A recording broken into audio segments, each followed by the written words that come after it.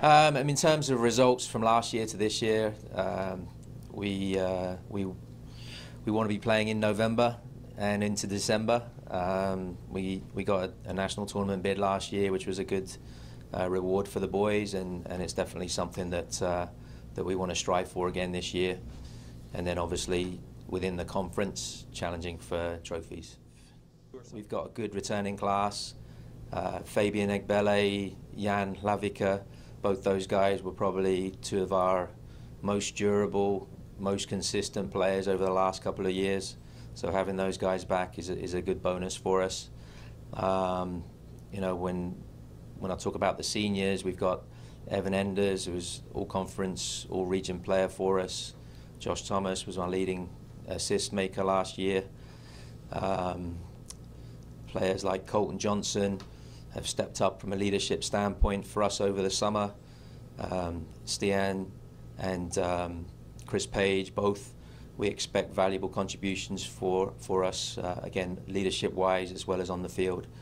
And in terms of the returning players that are the lower classmen and the new boys coming in, we feel like we've got some pieces in there that are going to be valuable contributors again this year for us, and we'll let their actions do the talking. Of our impactful newcomers, we've got Romeo, who's a transfer from the ACC, who we obviously expect to bring some good experience to the team.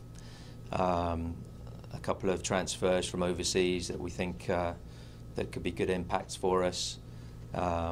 We graduated a couple of key pieces last year, so from the defensive side, we've got one or two boys, Mikhail, Stian, that we think will challenge right away. And from the attacking side, one of the boys, Solomon, who's going to be a good contributor from a wide area, also from a central area. We think again will be a good addition for us.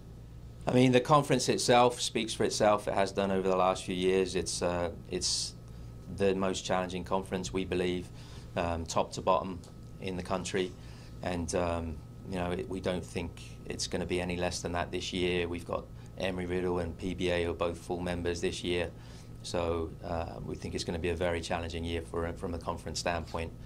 From the non-conference teams, we open up with Francis Marion, who traditionally are very talented, and we think that will be a good home opener for us. We play Shorter opening weekend, which is another big regional game, and then we're on the road the following weekend. We play Auburn Montgomery and Alabama Huntsville, and again, they're two big regional games for us. Well, as I said, we've got, you know, we graduated a couple of important pieces leadership-wise last year, and you know, this pre-season we plan to have some fun with the boys and break the ice with the new boys coming in.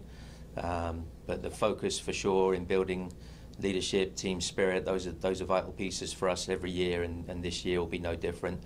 So we're going to spend some time this pre-season focusing in that area.